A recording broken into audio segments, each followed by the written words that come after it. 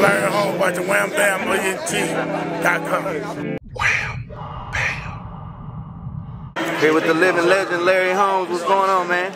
Hey, man, I'm just here enjoying the fights. What do you think about today's event? I think the today's event was great. I mean, these guys, man, and I got to say, first of all, thanks to Wealth TV for putting these shows on, you know, because fighters now have more outlets. They can get more fights and they can maybe bring this game back.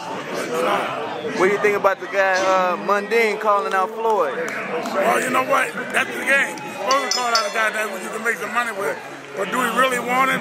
Well, Mayweather is no joke. He can fight. And, you know, he probably come out and take it out on a lot of guys because he's been away for 3 months. But it'll be a good fight. But I bet my money on Mayweather. Even if he fought Pacquiao, I think he'll beat Pacquiao. And if you're talking about the money, the $50 million, get the money and beat Pacquiao, go on and fight somebody else. What's it?